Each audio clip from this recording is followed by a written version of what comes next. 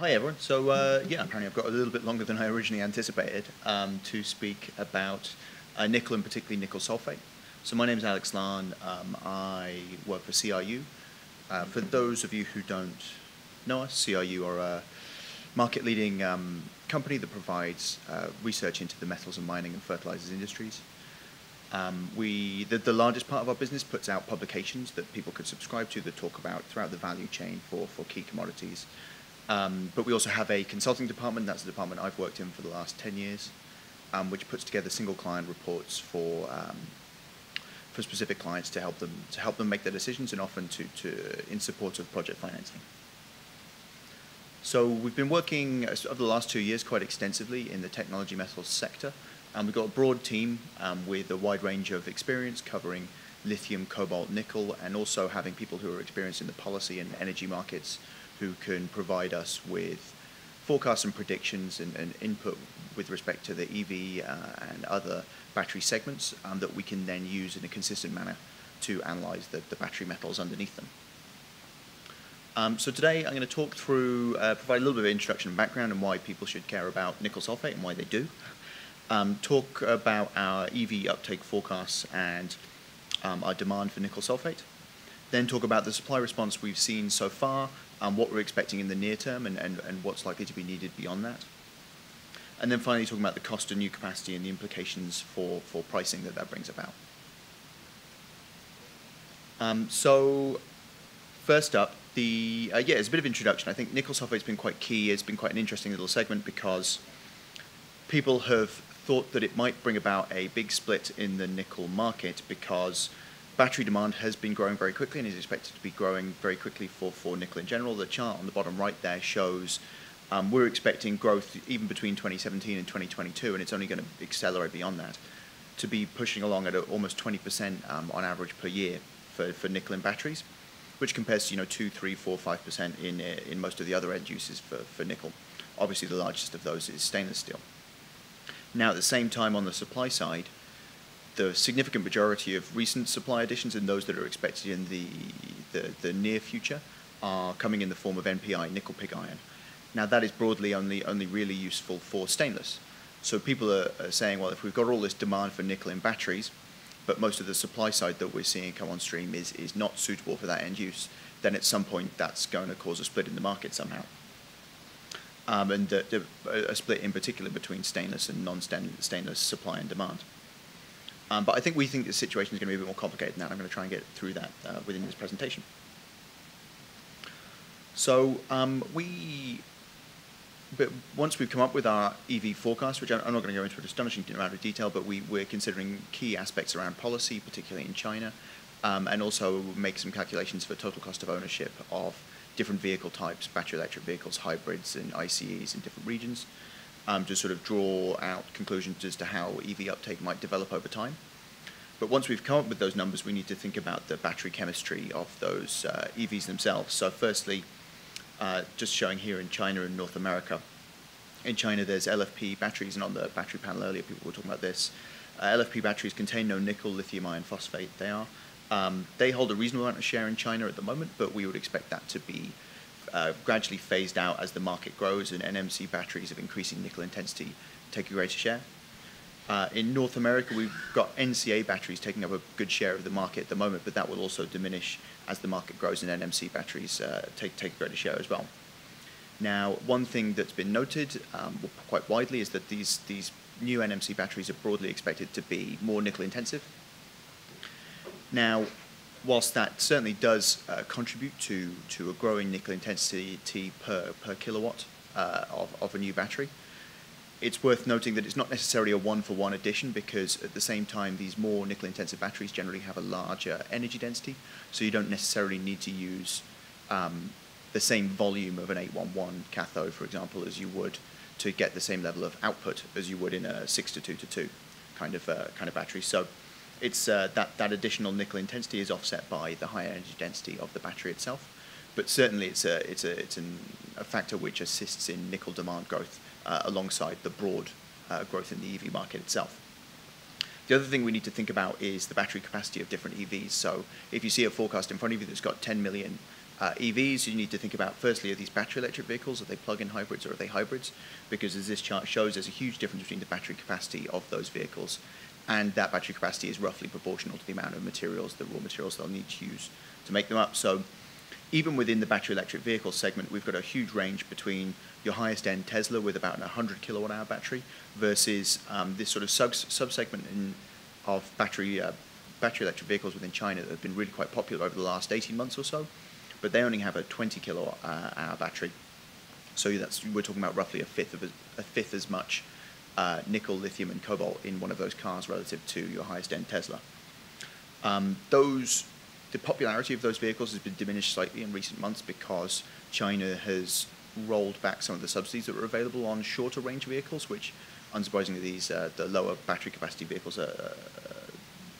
that they have. So their popularity has been impacted somewhat, but they're still proving quite a popular little subsegment of the market. So it's important to think about that overall weighted average battery capacity of different vehicles when you're looking into raw material demand.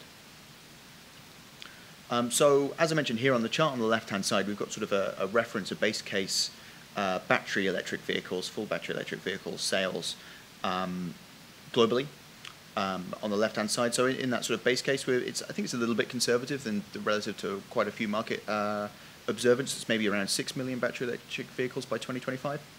We've also made a greener scenario where we factor in more aggressive policies around the world, but especially in China. And under that scenario, we've got EVs, battery electric vehicles, increasing up to sort of maybe 13, 14 million units by 2025. At the same time, it's really important to note that it is all about China, as was mentioned on the panel earlier. Chinese contribution to new EV sales, especially in the short term, you see how that dotted line increases in 2019, 2020. Chinese share of global EVs is increasing very substantially. It's really important towards the near-term outlook, particularly whilst the total cost of ownership of a battery electric vehicle remains a fair bit higher than an ICE in most regions. We're dependent on subsidies or supply-side policy to sort of force that in the near term, and the credit quota policy in China that is encouraging automakers to substantially increase the number of EVs in their fleet is really key to EV growth in the next 2-3 years. And what that means for nickel sulfate demand is quite dramatic. I mean, we're expecting under the base case to see almost a four times the demand for nickel sulfate in 2025 relative to 2017, and under the green scenario, almost 6 times the demand. So there's no doubt that nickel sulfate demand is increasing very substantially, driven by these EVs. But the extent to which the extent of that demand growth is very much dependent on what you believe about the EV story in the future. So what does that mean on the supply side? Well, on the left-hand side here, we've got a chart of nickel sulfate capacity, and that's sort of in terms of projects that exist now and that we know about, growing over the next few years. So we're expecting capacity by 2022 to be effectively double that of 2017. And that is still very heavily weighted towards China, Japan, South Korea, and Taiwan. But you can see that their share of the overall market is in one of the few commodities related to the battery segment is expected to diminish a little bit by 2022 based on projects that we know about. But a large part of that is BHP adding nickel sulfate capacity to their smelter in West Australia. And you can see that Australian share of that bar increases quite a little bit towards the end. And on the right-hand side here, what we're effectively doing is overlaying the demand forecast on the previous slide against that known capacity additions out to 2022. So what we're showing is in the base case, that capacity increase that we know about may well keep us covered for the next, in terms of meeting demand for the next 3 or 4 years, out to maybe 2022. But beyond that, even in the base case, we would expect to need new capacity to avoid the market falling into a substantial deficit. Now, in the more aggressive green scenario, even that doubling of capacity over the next 5 years barely covers requirements through for the next couple of years, and beyond that we see demand growing very, very substantially. So again, that level of capacity is potentially enough to cover us under a conservative scenario, is enough to cover us for a few years, but under any scenario we're definitely going to need more nickel sulfate capacity beyond that which we already know about. Now, what might that sulfate capacity look like? And I think one of the key things to take away from this presentation maybe is that there's a lot of ways to produce nickel sulfate, more than people might imagine. I think a lot of people perceive that you take, which is kind of what this first category here do, your finished nickel dissolvers. You buy class 1 nickel, usually in the form of powder, but sometimes in pellets or briquettes, and you simply dissolve that in sulfuric acid. So you're buying essentially a finished product and then converting it into nickel sulfate. Now this is quite a popular route for production, but the operating costs on an overall basis are always going to be quite high. The conversion cost to convert nickel powder into sulfuric acid is not very high, but obviously the cost of buying the powder in the first place is very substantial. Now, and there's various people who are doing this generally on a small scale and generally within China, but also some producers of that nature in Korea and Taiwan as well. Now, the next category of producers are integrated sulfide smelters. So these are the people who have been producing sulfide concentrates from their deposits for many years, but have recently or are in the process of adding sulfate capacity to convert the matte that they would get from their sulfide smelters into nickel sulfate. Now that includes Jinchuan in China, Jilin GN also out there, Norilsk in Russia. They ship the matte to Finland to be converted, and some of that gets turned into sulfate. And BHP are adding a very substantial amount of sulfate capacity to their smelter in West Australia. The next category we have to think about are recyclers. So these are guys who are using, for the majority of their feedstock, but not necessarily all of it, it will be bolstered by refined nickel and other intermediates, to convert that either using pyrometallurgical or hydro processes into a nickel sulfate. GEM and Umicore are the largest guys on this side of things. Now, each of the three sort of categories that I've just meant will add capacity that will help to meet demand, but in the but there are limitations that prevent these kinds of projects from necessarily meeting all of the demand growth that we're expecting, particularly as we move out to the longer term. Now, in part, that's because, especially for the integrated sulfide smelters, a significant number of these guys are adding sulfate capacity, and that is therefore moving nickel units that would have gone to supply the stainless or other markets into the battery segment. But in the long term, there's been very little large-scale, high-grade sulfide ore deposits discovered in the last 10 or even 20 years. And as such, the longer-term availability of a new sulfide smelter that might help to meet sulfate capacity is pretty limited. And at the same time, we can't necessarily move all of the Class 1 material from these kinds of producers going into stainless out of those end uses, because there's a technical minimum that is still required there. On the recycler front, there's a limitation on it's going to be some time before we see the large amount of nickel in batteries, particularly being used in battery electric vehicles. It's going to be 10 years before that starts to come back in significant volumes, because of the lifespan of those vehicles and because the size of that pool is not yet very substantial. So that leads us to believe that we're looking at two real potential end uses, potential routes to sulfate supply for being the key additions that would help to come on and meet sulfate demand growth in the future.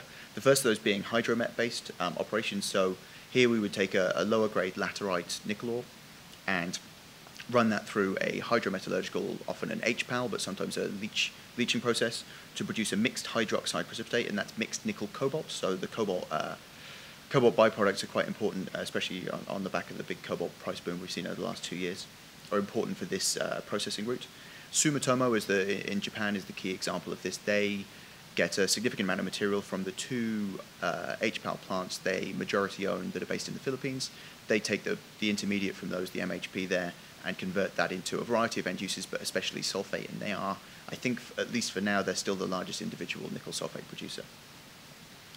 But here, what's really important is that whilst it doesn't cost a lot of money to convert the intermediate to sulfate, nor indeed to put the capex in for that back-end sulfate capacity, the capex for the hydro plant in the first place is extremely high, as much as $50,000, sometimes $70,000 a ton of installed capacity. So that's the key issue with that sort of potential route to sulfate production.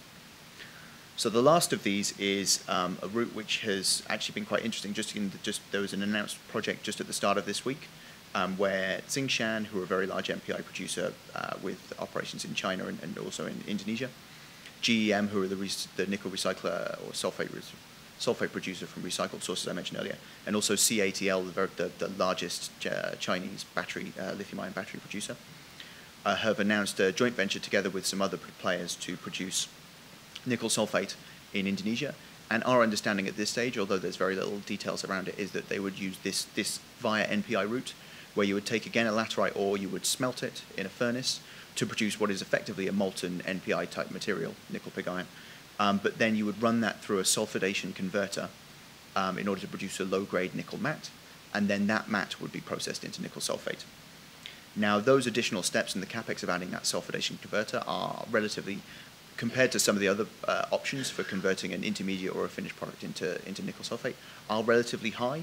But one of the benefits that you get out of that are that you can potentially move your nickel units into either NPI or sulfate, depending on what the market requires at any one time.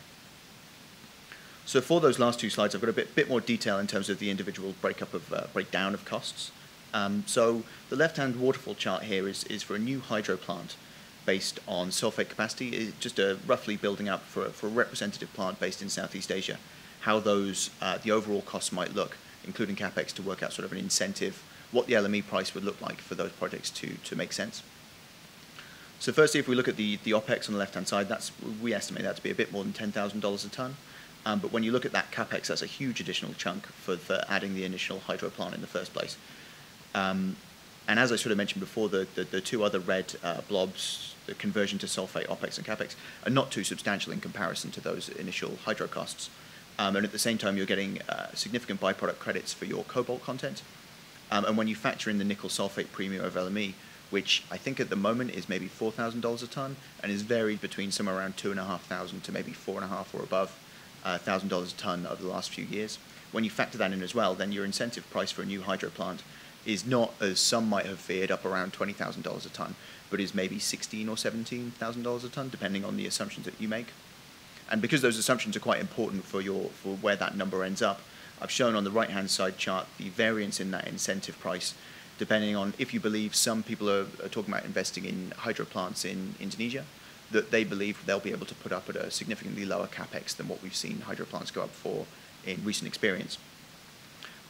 Talking about maybe $30,000 a ton of installed capacity rather than $50,000 to $70,000 a ton, so a huge difference. And unsurprisingly, if you make the assumption that those plants would otherwise look the same but would have lower capex, then that brings down that incentive price to maybe only a little above $10,000 a ton for that sort of an operation.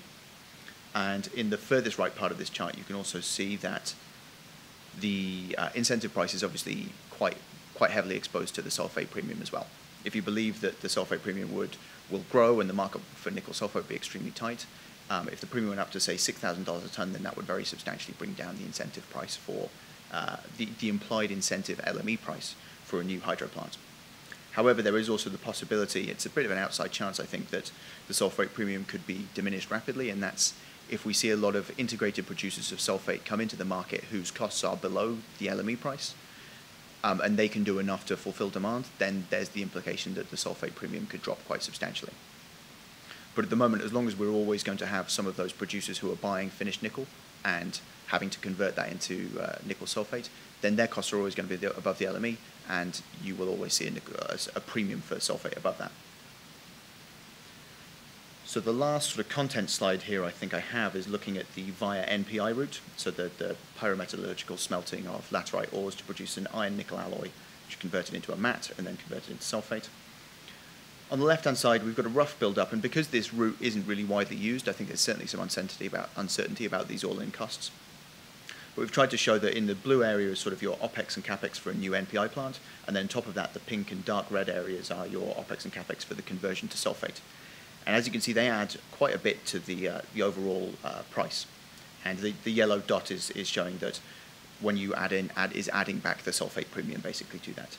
But you can see that in China, for an approximate representative plant, the probable all-in costs of a new NPI plant that you would then tack on sulfate capacity on the back is pretty high and probably prohibitive, because that overall cost is coming in comfortably above $2,000 or $20,000 a ton.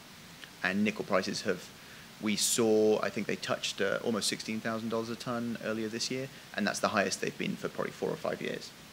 And they're back down to maybe $13,000 a ton at the moment.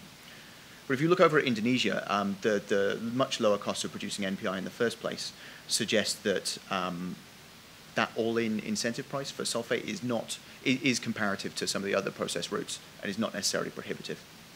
But one thing to factor in, that's what I'm trying to show on these right-hand charts, is that unless there is a very substantial nickel sulfate premium and or a big discount on NPI relative to LME, then it arguably makes more sense to just continue to produce NPI rather than producing sulfate, because those additional conversion costs are potentially greater than the difference in the price of the products in the first place. So we'd need to see a larger premium in the chemical market to incentivize that sort of capacity. That said, the announcement from Tsingshan, GEM, and CATL earlier this week is suggesting that people are certainly very strongly considering this route for potential production, which is a very interesting development. So finally, one slide just to try and sum up what I've been talking about so far. We certainly believe that nickel sulfate demand will continue to grow very rapidly, and the extent to which that will grow is dependent on your view on the EV story. And whilst we've already seen a strong supply response and a lot of that new capacity coming in at existing sulfide smelters, Jinchuan, BHP in particular, we do believe that more greenfield sulfate capacity will be required. The extent that will be required is dependent not only on your demand view, but also on how much material we can move out of the class 1 that is currently being used in the stainless sector into battery end uses instead, and also the extent to which the recycling of nickel wastes in the form of batteries and other wastes can also help out with meeting new sulfate capacity. But I think we would believe that under most scenarios, we're definitely going to need additional capacity beyond that, and the two principal routes it will come down will be this sort of via NPI route or the hydromet route. And either of those are not necessarily quite as expensive in the sort of the plus $20,000 a ton range that some people might have expected, but are still nonetheless higher than where nickel prices are at the moment. So the requirement for this new capacity brought about by increasing nickel battery demand will provide some support to prices, we would say, in the medium to longer term as well. But we don't see that this trend will sort of tear the market in two between stainless and non-stainless end uses in the way that some people have talked about. And I think that's about it. I did have one other slide that I took out which showed that our EV forecasts dramatically tick up beyond 2025. So for the most part in this presentation, I've been only talking about sort of the next 5 to 7 years. But beyond that, this trend is only going to pick up in pace. So the impact on the market will grow more and more substantial.